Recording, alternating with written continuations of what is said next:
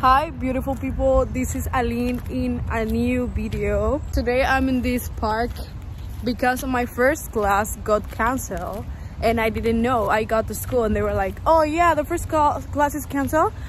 And I don't have this app that everybody used to see your classes called Libros. I was not able to see it and I came to this park to record for you a video about the application process for Flex Abroad, Yes Abroad and Nsli-y. Since it's already open.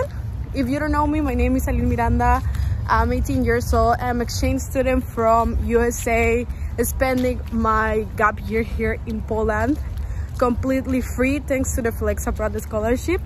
And today I'm going to give you some tips that I would like to know when I was applying. So let me find a seat to get comfortable and start with this video. Okay, since it was raining, everywhere is wet, but I found this seat. So to start, I will tell you a little bit about I have my notes here about what's Flex Abroad and all of those programs. Basically, the US department offers scholarships to study abroad an academic year or a summer program to high school students. They have 4 different programs, if I'm not wrong. Yes Abroad, Flex Abroad, Nsli-y, TBYX. Those are merit-based scholarship. That means everything depends on your achievements and your abilities as persons. So if you get into the scholarship, everything is for free, like flights, school tuition, meals, host family, and you also get a stipend each month to cover your basic needs in your host country. Flex Abroad offer programs 3 countries, which is Poland, Kazakhstan, and Georgia. Yes Abroad offer the programs, if I'm not wrong, in Bulgaria, Bosnia and Herzegovina, Malaysia, Egypt, Morocco, Indonesia,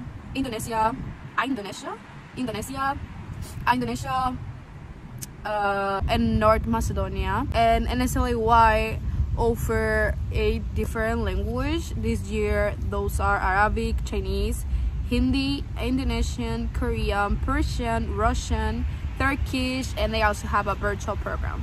Some of the requirements are like the basic one: you have to be a US citizen, being enrolled at high school at the moment that you're applying. For example, I was applying my senior year. Right now this is a gap year. There's any GPA requirements, and also there's any previous knowledge requirement to go to study abroad, because once you get there you have extra classes to start to learn. Okay, so what are the expectations that the program have, or what kind of people they are looking for? They are looking for somebody who are able to take risk, challenging person, somebody who are not afraid to take those challenges, to go outside, to communicate with local people, to understand and get to know their host country. Open-minded person, mature, independent, flexible, adaptable. Those are some of the skills that these programs are looking for in a person. You can also see in the links below what are the goals of each program. Each one has different goals. For example, Yes Abroad is more focused in countries with significant Muslim population.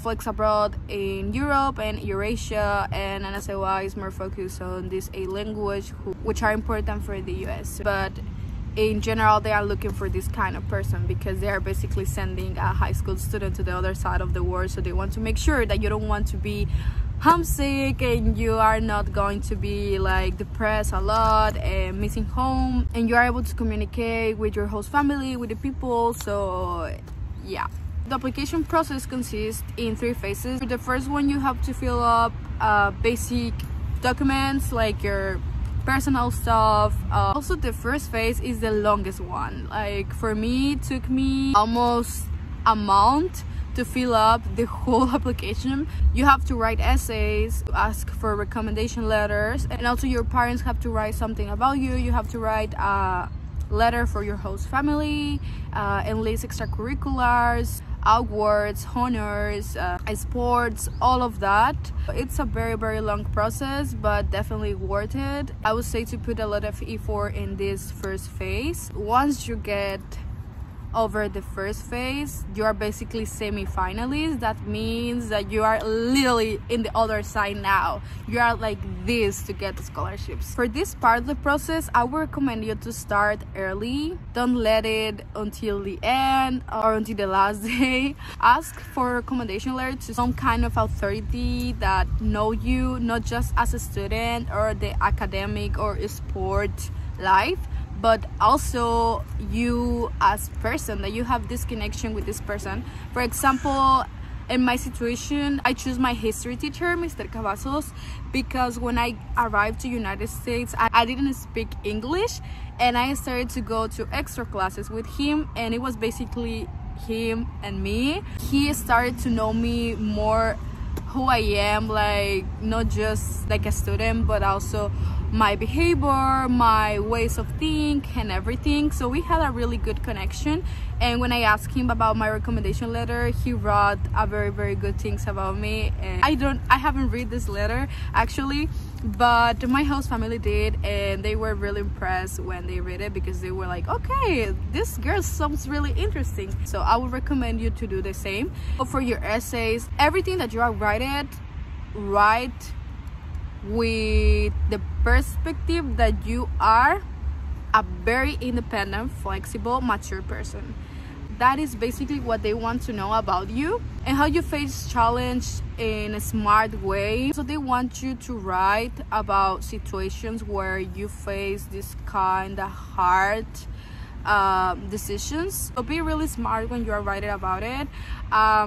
If you need any help, you can text me in my Instagram or here in my YouTube channel, and I will give you more detail whatever my essay is about. For your host family letter, you are basically describing yourself, and this is part of the application process as well, because they will read it. Probably your host family won't read it, but I know from some people that their host family read it. So I'm telling you because mine was not really good enough and was kind of embarrassing, but my host family didn't read it at the end. The most important tip that I can give you for this part of the process: have a why you are applying. Like, why? It can be anything. I heard from people that they had a friend that was from an Arabic country, and that's why they became so interested, because these friends started to show about their culture and they wanted to know more. I know from other people that they had international student in their school, and they want to go overseas because they want to learn the language and being able to communicate in the native language of this person. Also, probably you have some roots with this country, and so yeah, like it can be really anything, but have a why, a clear why you're applying.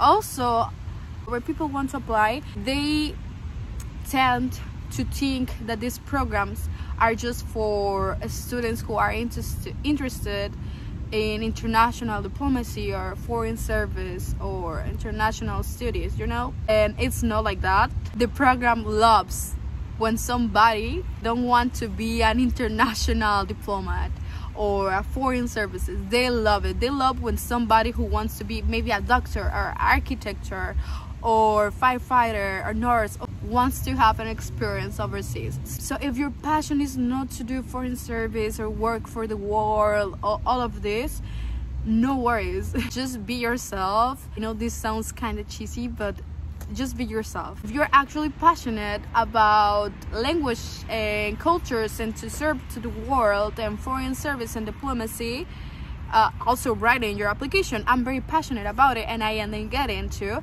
because it's something I really like.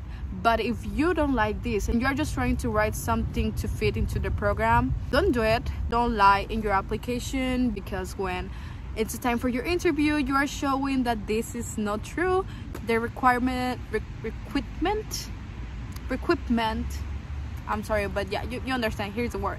These people, the team, will know. Show what you're passionate about, why you want to have this experience. And if you get into the interview, congratulations. This has been a really tough process, I know. Personally, I think the interview was the strongest part of my application. I can do another video so this one doesn't get really long. for today, this is everything. I really hope you like it and this scheme works for you. Remember that the first phase is open until December 7 and for Yes Abroad until November 11, if I'm not wrong.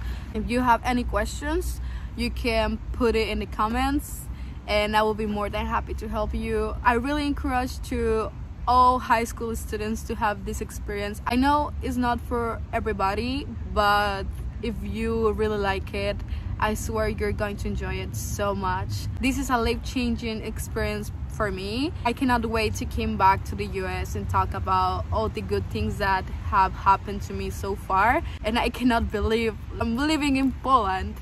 I'm living in Poland and it's like wow, I have friends on the other side of the world. I don't know, guys, it's super crazy. Like for me, it's so crazy. I'm in Poland. Apply to this program. Do it. So that's it for today. See you next video. Bye bye.